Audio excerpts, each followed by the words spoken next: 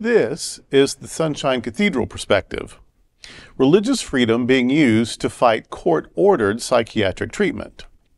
A Mississippi man's religious objections to being forcibly treated with psychiatric medication must be considered first before he can be involuntarily medicated and made to stand trial for threatening a judge. This is the ruling given by a 3-judge panel of the New Orleans-based Fifth Circuit Court of Appeals. The panel of the U.S. Circuit Judge Jennifer Walker Elrod, James Ho, and Andrew Oldham stressed that religious faith can constitute a special circumstance, as described in the 2003 U.S. Supreme Court decision, Sell versus United States, that can lessen the government's interest in bringing to trial a defendant like Harris. Harris was arrested in 2020 after he called the chambers of the U.S. District Judge Susie Morgan in New Orleans and asked her staff how many security personnel she had, so he could know how many people he had to take out to reach her. Following a behavioral health evaluation, a judge concluded Harris was not competent to stand trial and directed the U.S. Bureau of Prisons to hospitalize him for up to 4 months to determine if he could attain the capacity to face trial.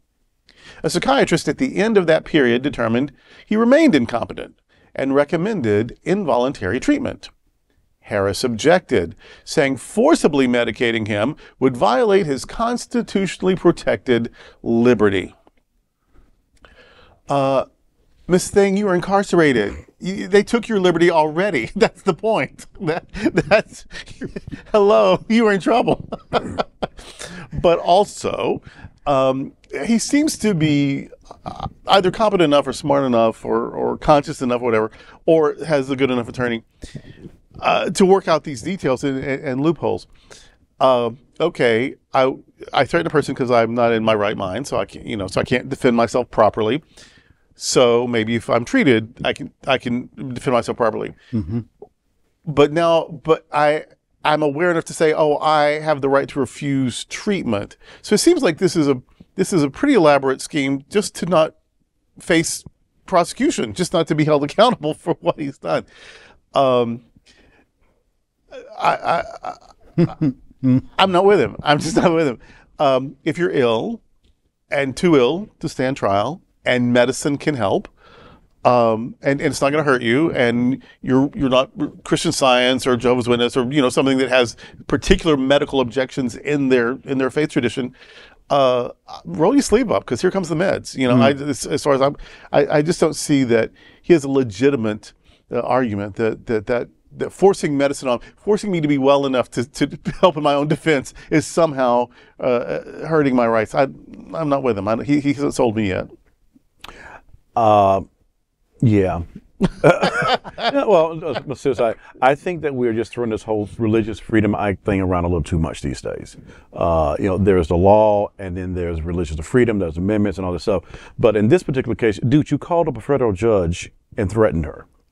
So and right from security detail. Yeah, right from how many people specific? Yeah, right from people do I have to kill before I can kill you? Yeah, right from mine. The threat was made, so therefore it is a prison cell or a padded cell, right, but you were in a cell. That's what's happening. Goes with that. So sorry. This is like life imitating art. There have been a number of TV shows that have had this particular theme on there, where a person was bipolar and a couple other different scenarios, where the district attorney went to the courts to ask for permission to medicate the person, and it's a 50-50 thing. And I'm watching this TV show right now where Vinny the Chin, I don't know if you knew him, he was a mafia boss, and he was ordering hits up and down, stealing from everybody as much as possible. And when he walked on the streets of Manhattan, he was wearing a ratty bathrobe and talking to himself.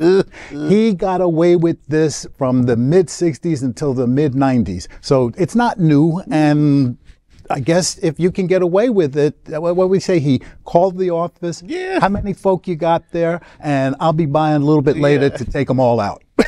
Just to get to you. Just to get to you, yes. That's a credible threat. Yeah, I would say. And okay, I'm not by. You are not well. Yeah. But we can fix that. Yes. And well, I don't want you. No, well, now you've lost an ally here, because I'm like, no, you've done bad, and there are options of how to deal with this. But one of them isn't just ignore it and go on with your life. That's that's not working for any of us. Yeah, if you can plan, you can stand for trial. Next up, we are excited to tell you about our adventure with our Global Fellowship. In 2024, we'll be going to where the hills are alive as we explore Austria and Alpine Europe for Gay Oktoberfest. Space is extremely limited, so make sure you go to happeningout.travel/sunshine to reserve your space now. Would you like to join the Queer God Squad on a special winter cruise in 2024? Well, now you can. You will visit Cozumel, Mexico, Grand Cayman, and Ocho Rios, and you can even add an open bar and Wi-Fi. Join us by going to happeningout.travel/sunshine.